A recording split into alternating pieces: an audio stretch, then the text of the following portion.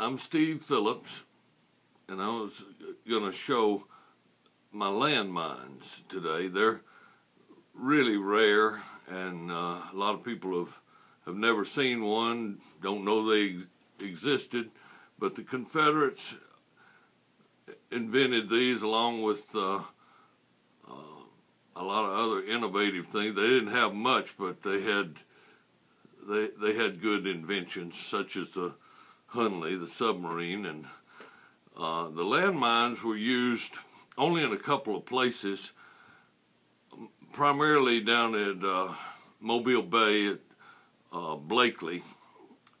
In Mobile Bay, they used them there, and then they used them over at Savannah, and I'm not sure where else they might have used them, but I'm lucky enough to own 2 landmines. This one is in a 8-inch shell, and the other one looks like it's in about a 24-pounder. They had a safety cap on them that would be unscrewed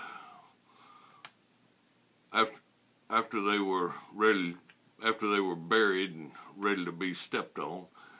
And by the way, they make some fake landmines. I've seen 2 over the years, and the way you can spot them is if they look like they're made too well, they're probably fake. These safety caps were cast in a sand mold, and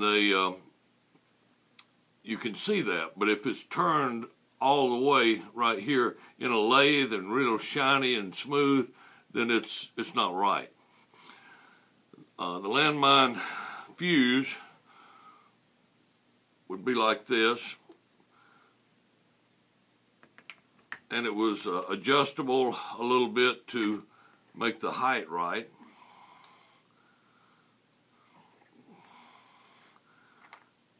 It would have this is adjustable inside. It's threaded here, different threads on where the safety cap screwed on. In here, they would drop a type of a friction primer in it that had a crushable top, and over that would be a piece of like foil almost that protected it from the weather, but would crush easily. The foil's missing on these.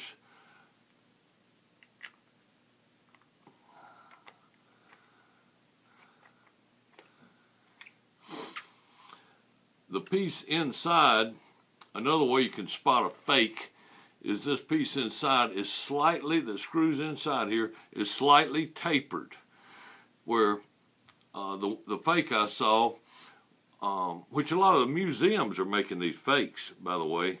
A lot of museums you go in now, they don't have the real thing. They've got reproductions, but it's fake, and I wish they wouldn't do that. I mean, if they can't have the right stuff, then have something else. But museums should only have original, no reproductions in museums. But on the fake I saw, this piece that screwed in was not tapered. It's slightly tapered.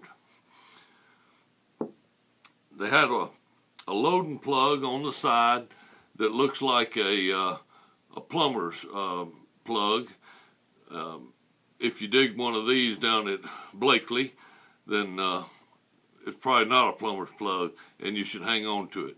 But you can see the rough way it's made. Even had a lathe dimple in the top where it was turned, I guess before they put the threads in. I don't know exactly how they made them, but that's one of the loading plugs that would go in here where they would load the powder after this was in.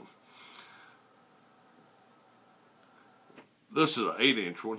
Has tongs where it was probably originally a cannonball, and they changed it here. And then this one is a 24-pounder. Notice it has a different fuse on it. It's almost the same, but it's got a place where a wrench would fit it.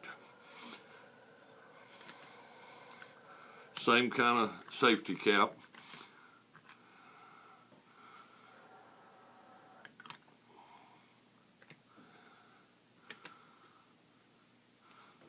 and they were very effective, but the Yankees didn't think that was fair, which I don't know what in war is fair. I thought you're supposed to kill people, but they started making the captured Confederate soldiers walk in front of the Yankees so they would set off the landmines, or at least tell where they were if they knew. And that's about it on the landmines.